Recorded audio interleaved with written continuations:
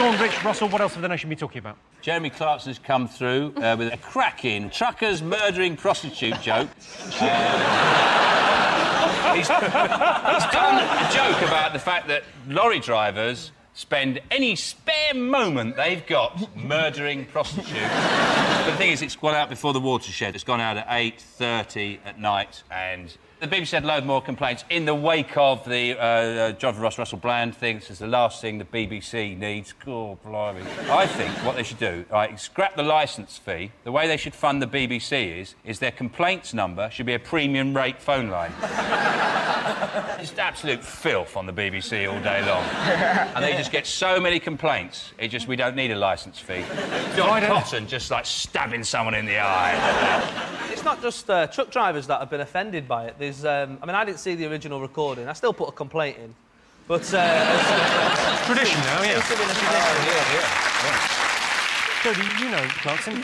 Yeah, I do. It's kind of I think it's a bit, you know, people are jumping on the bandwagon after... Jumping on the bandwagon? What, and all trying to kill a prostitute? Well, no. Top Gear. It's such a macho show. It does need some feminine input.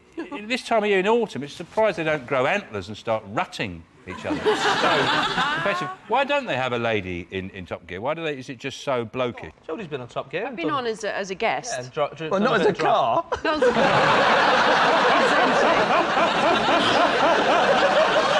How did you do on the old circuit? I was top, and I think you beat me, didn't you? Oh. Yep. I have the record for doing the whole thing in third gear. Just put it in third and rip the shit out of it. I did it in a shopping trolley with loads of cans. It was quite late at night. They'd all gone home.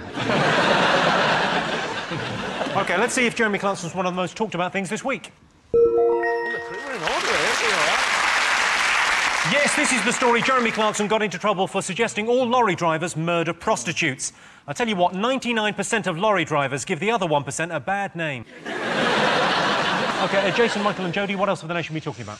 Is it Donald Trump and his £1 billion golf resort up in swanky Scotland? Yeah. He's decided right over an area of... Why would you say swanky Scotland? just swanky Scotland, it's like you're in a game show. You and a friend can go to swanky Scotland. I don't think you should try to ruin the uniform greyness of Aberdeen with a green fairway. It is. It's a granite city. Grey. It is grey, yeah. I met a colourblind man once, Aberdeen. Took him out of town and cured him. I don't think that he should build this golf course, and he should go away. Yeah. Rich, what do you think? I don't like him. I don't like him. I don't like the cut of his jib. I don't like anything about him. I don't like the way he walks. I don't like the way he talks. I particularly don't like whatever the hell he's got on top of his head. It looks like someone's dropped a jumper on it.